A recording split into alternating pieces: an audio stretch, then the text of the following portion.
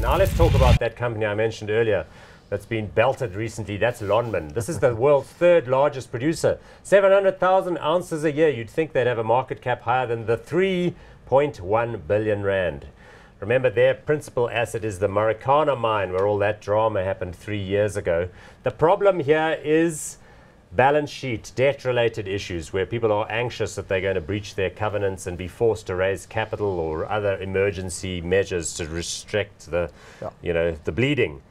So that's why, I mean, production-wise, it's not, an insubstantial business at all. 3 billion rands with a market cap. I think you and I should get together and buy this thing. Yeah. Look, we've been joking about it in the dealing room as well. I mean, it's a 0.07% of price to book. So it's like 7% of what the balance sheet is. And the book is a function of the assets physically plus the platinum under the ground at current prices. Trucks, etc. What's around on the balance sheet. So certainly it looks very cheap. As you said, the debt is a problem for everybody out there. They had a rights issue, I think, about 2 years back with the whole Marikana saga, etc. So this company used to, in 2007, to deliver about 50 rand of earnings, and it currently trades at 5 rand a share. So it's actually ridiculously cheap if you look at it that way. And but the CEO, Ben Mogara, has pointed out that they're looking at options for sourcing additional funding.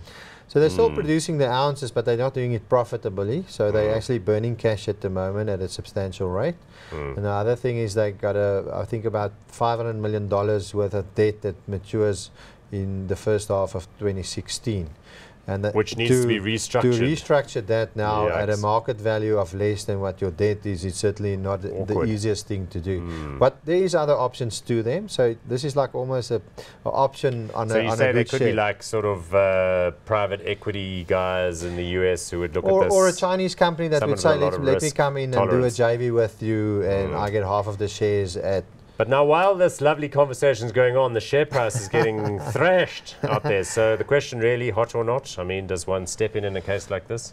Yeah, there's some business risk here, so I'm going to say not hot. But for by a speculator, business risk, you mean potential they might close down, and risk. I think that might be good for the whole industry as a whole. You're taking 700 ounces. So you actually want them?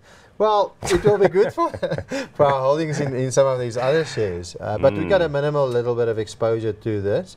And I think to sell at 500 cents is ridiculous. Sort of ridiculously so we won't probably cheap, maybe it's a ridiculous situation. But I won't add at this price now. Okay, so you're not hot. I'm going to go not hot. Not hot. I'm definitely not hot on this. And